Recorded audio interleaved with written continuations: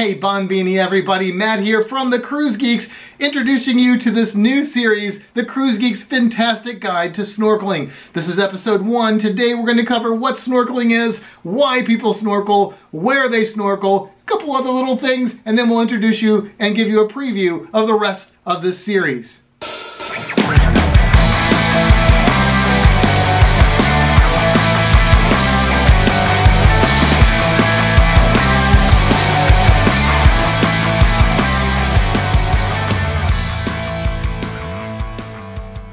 Now let's start with what snorkeling is, because it can be confusing. People talk about snorkeling, they talk about free diving, they talk about scuba diving, snuba. Let's cover the ones that we're not going to cover in this course. First of all, snuba is actually swimming underwater and you're breathing through something called a regulator, which is the same thing that scuba divers use.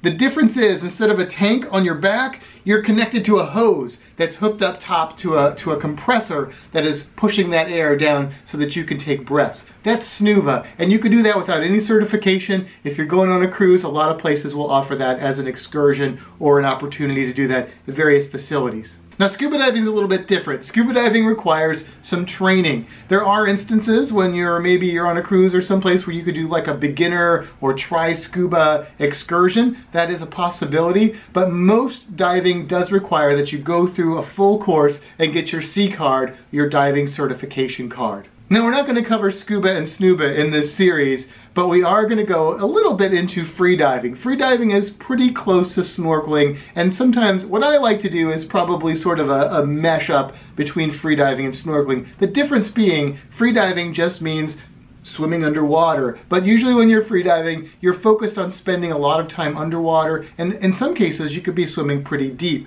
Free divers can pretty regularly go to 30, 40, 50 feet underwater, and in some cases quite a bit deeper than that. But the focus of this series is snorkeling, and snorkeling is basically using a mask of some sort, a snorkel of some sort that is required for snorkeling, and fins are usually part of that picture, staying at the surface for the majority of the time, but occasionally, if you choose, when you see something interesting, you can swim down and take a closer look. So why do we snorkel? Well, you do get some exercise from it. It is relaxing, but I think most people snorkel because it's fun and they want to see stuff that's underwater. Well, what can you see underwater? Obviously fish and other marine life or freshwater creatures if you're in freshwater, but also I've snorkeled on wrecks and ruins and all kinds of interesting things. You might even go places and snorkel for fossils. There's a beach not far from me where you can snorkel for shark's teeth, like fossilized shark's teeth. So there's a lot of great reasons to get out in the water and look below the surface.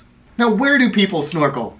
Well, just about anywhere where there's water that you can see through, people can snorkel in it. Whether that's freshwater or saltwater, rivers, lakes. I've even snorkeled in ponds, but of course the ocean is what most people think of when snorkeling. Here in Florida, there are a lot of freshwater springs that are great for snorkeling as well, but my favorite places to snorkel are on coral reefs.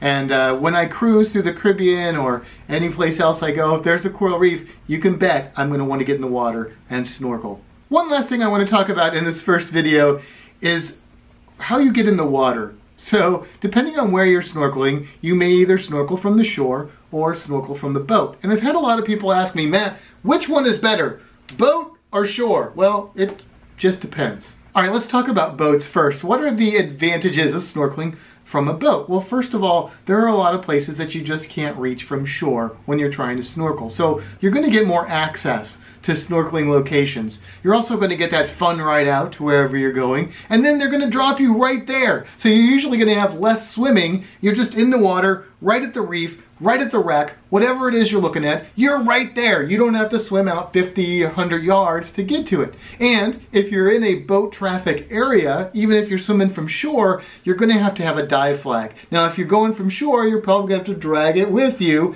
with like a floaty thing, and that's kind of a drag in and of itself. But if you're snorkeling from a boat, the boat is, in essence, your dive flag. It has a flag flying, and you are safe from boat traffic. So what are the advantages of snorkeling from the shore?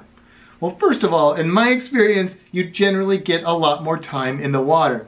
For me, that is really important. If you go on a dive boat or snorkel boat, you're usually going to hit 1 or 2 locations, and you're probably going to have about 20 minutes to an hour in the water at each site. And then you're done. For me, I need more. I want more water time. So if you're snorkeling from shore, a lot of times you have a lot more leisure to go in and out of the water for the whole day, or just depends on what excursion you're on, but typically you get more water time. It's also easier to get into the water from the shore than it is from a boat. When you're on a boat, you usually have to either climb down a ladder, put your fins on and go in, or maybe you could do like a long stride, or if you're on a little boat, back into the water. But it's easier just to walk into the water and go. You can even stand up, unless you're over a coral reef, then you definitely don't want to stand up. But eventually you're going to get to a sandy area. Even if there's coral reef there, you're probably going to be able to stand at some point.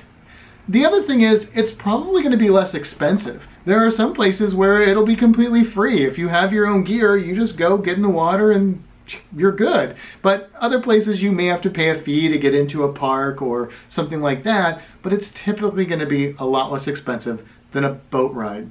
All right, well, that's going to wrap up episode 1. I just want to let you know the next few episodes are going to cover specific types of gear, and we'll also talk about whether you should buy them or rent them, and how to pick them out, how to size them, how to try them on, all those sorts of things. So look forward to that. After that, we'll get into some basic techniques for snorkeling, and eventually we'll get into some advanced techniques for snorkeling.